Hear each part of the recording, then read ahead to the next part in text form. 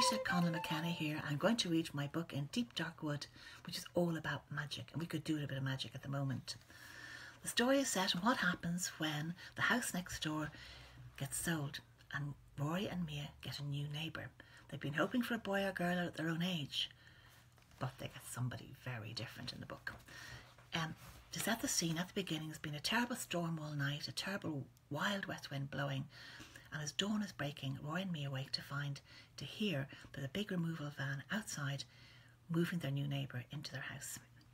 They look out in the early morning and they see these removal men and all the furniture almost flying up the driveway, the chairs and lamps, and of course the men lift out next thing this big, almost like a cage, a big black box.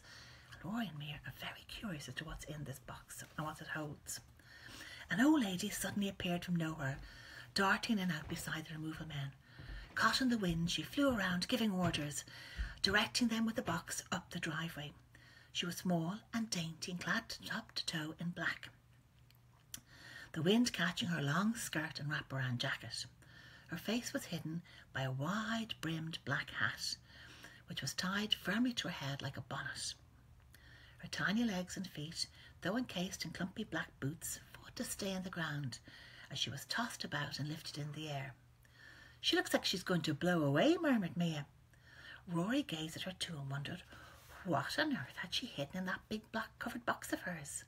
Whatever it was, the men were handling it very, very carefully, as if it was precious glass. The old woman jumped in and out between the men, shouting at them and checking the load. Suddenly she stopped. Her head spun round and tilted upwards. Rory and Mia could see her face clearly. "She's ancient," gasped Rory, shocked by the strange withered face and piercing grey eyes that looked in their direction. Mia stood transfixed. The old woman was staring right up at the window, right up at her.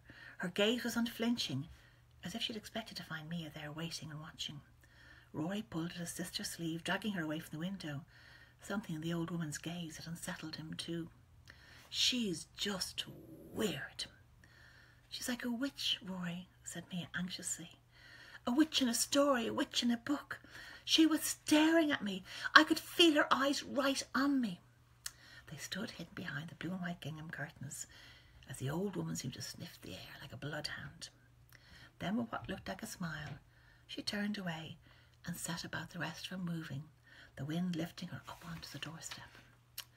By the time the bright shafts of early morning sunshine lit the sky, the mysterious wind had softened to a gentle breeze, and it was breakfast time in the Murphy household and time to get ready for school. The brown van had disappeared along the lake road, back towards Glen Kilty, and the new neighbour had moved in, shutting her hall door firmly. "She's a witch," thought Mia to herself, sitting at the table in her school uniform eating her breakfast. "She's a witch, and she's come to live next door." If you want to find out more about what happens to Mia and Rory and their new neighbour, Bella the Witch, got to read In Deep Dark Wood.